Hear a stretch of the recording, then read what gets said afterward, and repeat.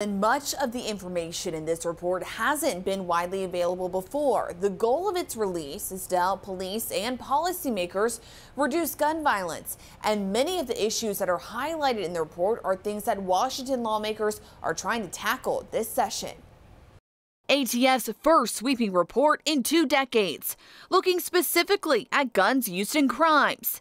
One of the big problems it highlights, stolen guns, with more than 1 million stolen over a 4-year period, something Tacoma PD warned about earlier this week. In the hands of who knows who is really alarming for all of us. Tacoma police say a gun is stolen out of a vehicle every 48 hours. Just this month, a 17-year-old was arrested in Tacoma after police say he shot and killed a 14-year-old with a stolen gun, though it was from a house, not a car. We get asked all the time, how are juveniles getting their hands on firearms, right? And unfortunately, some of those guns might be coming from these vehicle prowls. Another key point the report shows is a shorter time between when a gun is purchased legally and when it's recovered from a crime scene.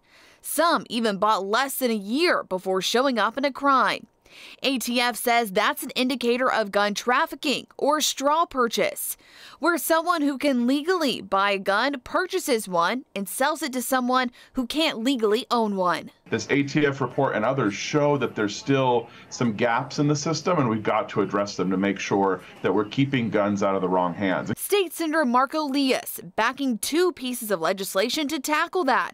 The first would create legal liability to hold firearm retailers and manufacturers accountable. Just like we did in the opioid space, if somebody knows that a lot of the products they're selling are going to the wrong place, they have some responsibility to try and stop that. The second would require a permit to purchase a gun. Not waiting until after the fact to find out if someone fails a background check, but actually having to get a permit in advance of making that initial purchase. State lawmakers are also proposing a bill to ban assault weapons, which is being supported by the state's Attorney General and Governor Inslee. And we'll keep you updated as these measures move through the legislature.